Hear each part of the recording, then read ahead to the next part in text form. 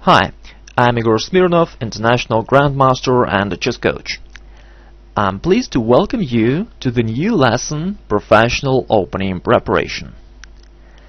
Today, it's extremely important to be well prepared for a tournament game.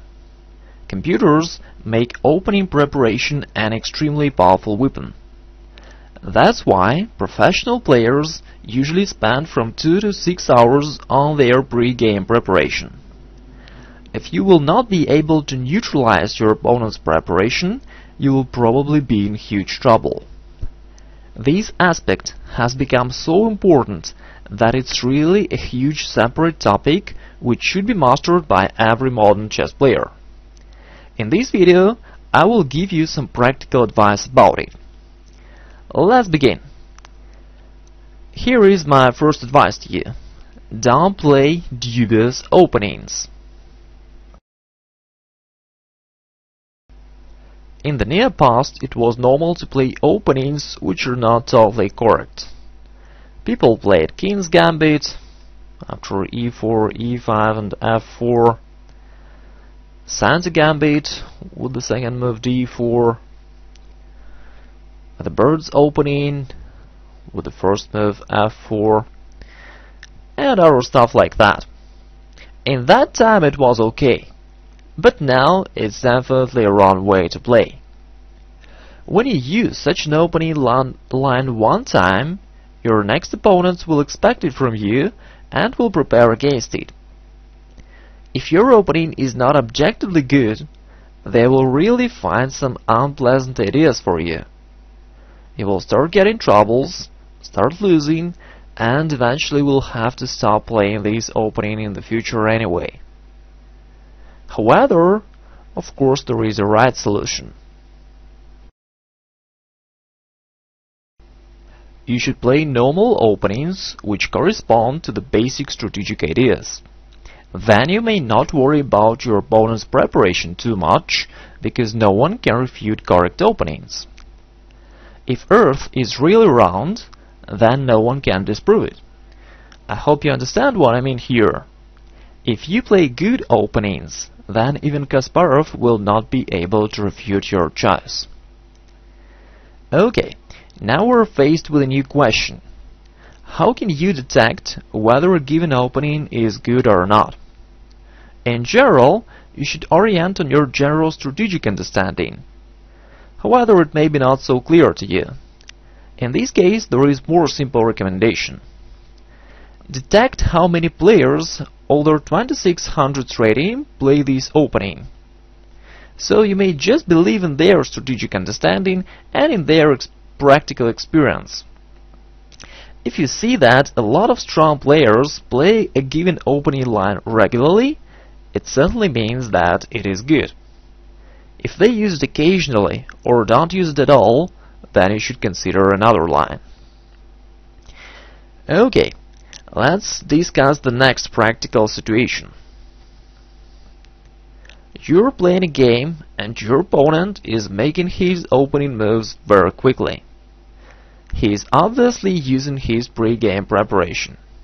What should you do then? Well, of course it's an unpleasant situation. Most often a player starts getting nervous, starts thinking hard and tries to find some strange move, hoping to break his opponent's preparation.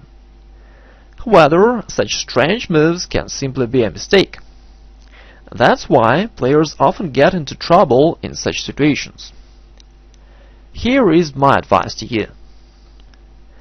You should not be afraid of an opponent's preparation in strategic positions, but you should break his preparation as soon as possible in tactical positions. Okay, let's recollect the bottom line.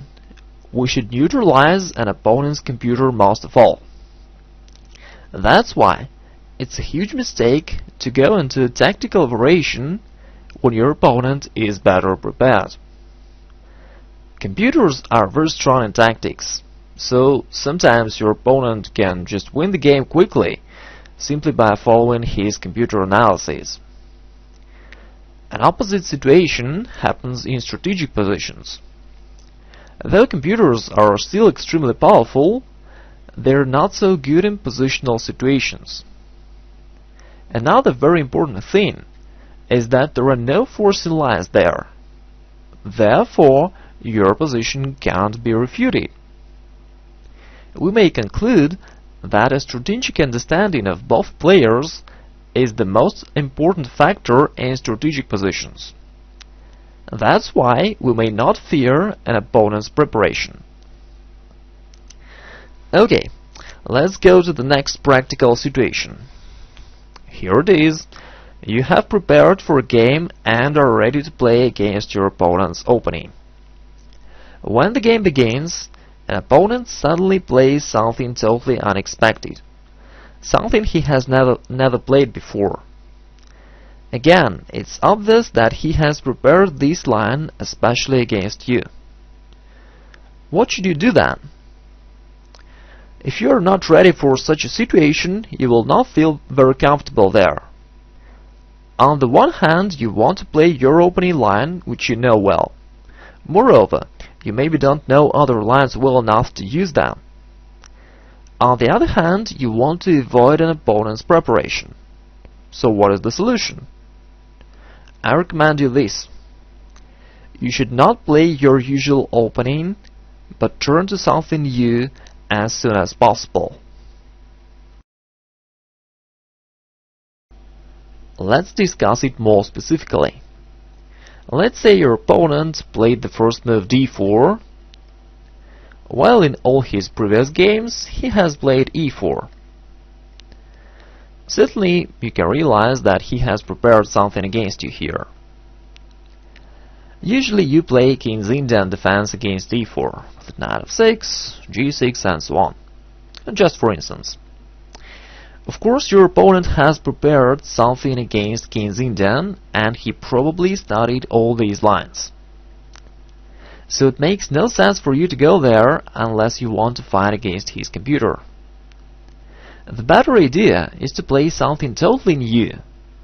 You can play Dutch defense after d4 with the move f5.